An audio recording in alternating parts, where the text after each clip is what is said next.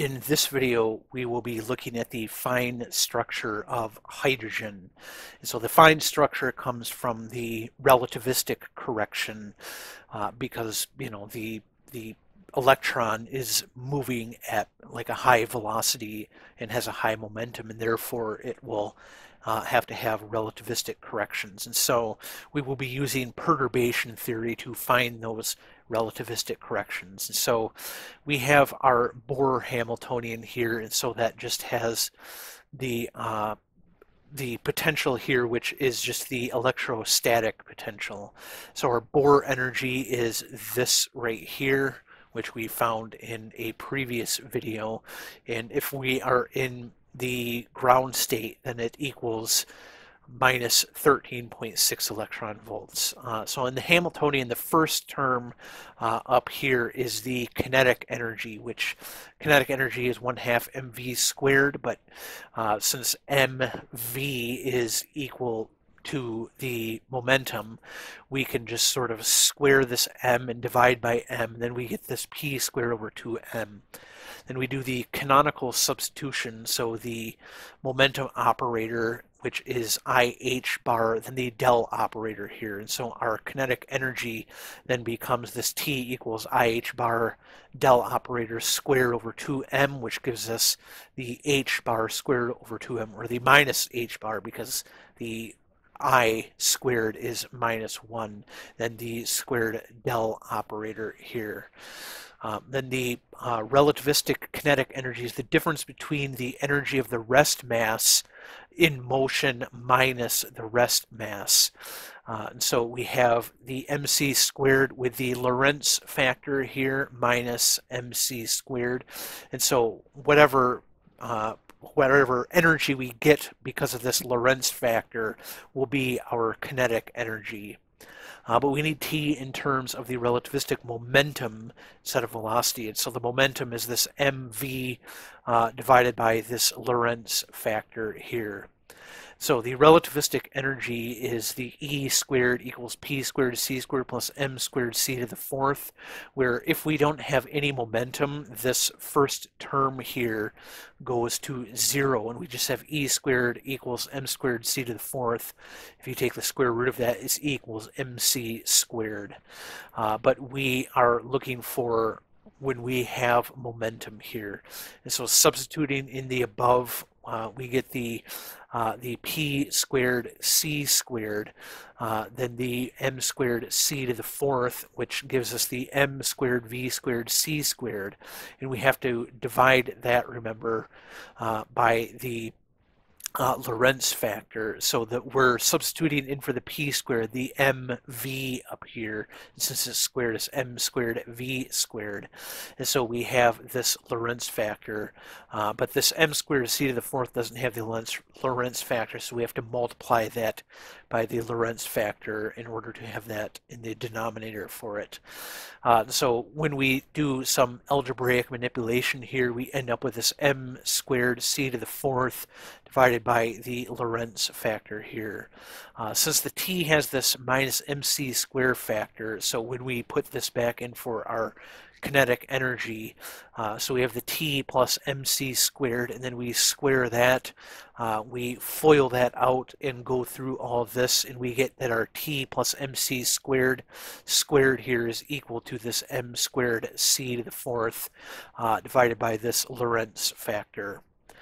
And so we have the p squared c squared plus m squared c to the fourth is equal to our t plus mc squared, all of that squared. And so if we take the square root of that, then we have the square root of our p squared c squared plus m squared c to the fourth. And so then we are subtracting this mc squared from both sides. So we have t is equal to this under the radical minus the mc squared. We can then proceed to do the following. So we sort of factor out the m squared c to the fourth, then we can take that out from under the square root by taking the square root of it, which is mc squared. But to factor that out, we have to divide the p squared c squared by the m squared c to the fourth, and so we end up with this p squared over m squared c to the fourth plus 1 under the radical here. And we have the minus 1 here because we factored out this mc squared here.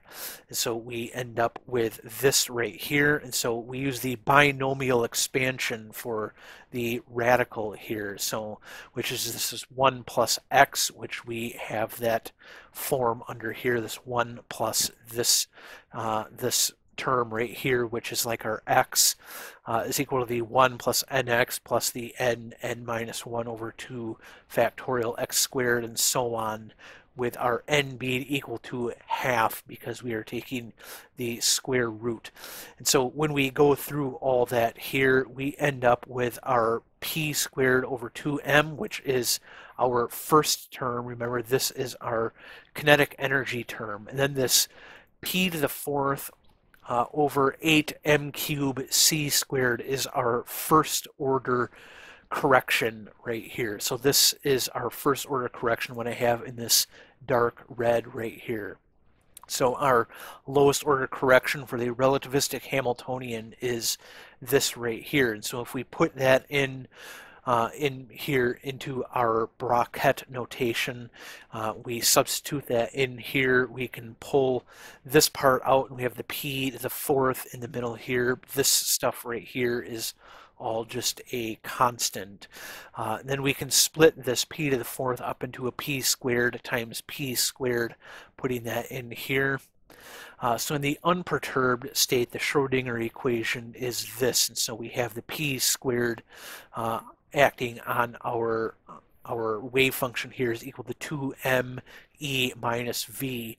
And so when we do that with this, we have our p squared and p squared here. We're putting in our 2m e minus v into each one of these, and so those are multiplied by each other. And so we can sort of factor out this 2m here and give our m, or our 4m squared, and then we have this e minus v here, which we are then squaring. Then this psi inner product with psi is just equal to 1, and so we have this minus 1 over 2mc squared when we cancel out the 4m squared in the 8m cubed. So 2 of the m's are canceled out. This 4 and 8 reduces to 1/2, so we have this minus 1 over 2mc squared times this e minus v squared here, which then if we FOIL that out, we get this here with e squared minus 2ev plus v squared. And so then we plug in our potential energy for hydrogen, which is this here, which is just the electrostatic potential here. And so we get this. So we plug it into this equation up here in the dark red, and so that gives us the minus 1 over 2mc squared. We have our e sub n squared minus 2e n sub n. Then we have our potential here, then our potential is squared over here. So then we can use the Bohr energy in for these e sub n's, which was this, remember, and then for the a's on it, we can actually put in this Bohr radius, and the a's actually come from these expectation values for the 1 over r and the 1 over r squared. And so if you want to see how you actually get these, I do have the way to get that in the last 2 pages of my lecture notes here. And in the Griffith's textbook, doing this is actually one of the problems that he leaves for the reader. And so I guess if you're taking a QM class and you're using Griffith's and you want to know the answer to this, maybe you have it as homework, you can check out the lecture notes, which will be linked to in the description down below. But I'm not going to go through that derivation here. And so we have this after we put in those substitutions. Then we are going to do a bunch of math, which this is all sort of left as an exercise for the reader and Griffiths as well. I'm not going to name everything I do here. If you want to look at all of this in more detail, it will be in the lecture notes. And I've tried to keep everything color coded in a way that makes sense, but I guess you can be the judge of that. But ultimately we end up getting this right here. So our first order correction of the energy is equal to this minus energy squared over 2mc squared, and then we have this 4n over the L plus a half, and then this minus 3.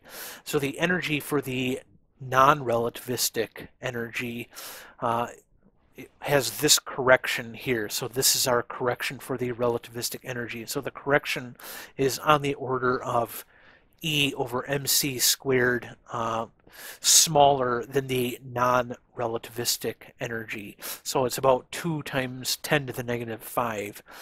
So we can put that here as our correction to the non-relativistic energy here. And so we can call that the alpha squared here. And so that gives us this E equals alpha squared times mc squared. That's our first order correction. So this alpha is actually the fine structure constant, and it's determined by this here, and it ends up being 1 over 137.036 ...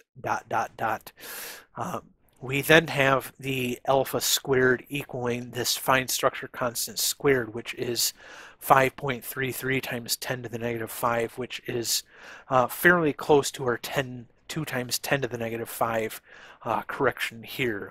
Obviously, if we went to higher order corrections than just the first order, it would keep becoming closer and closer.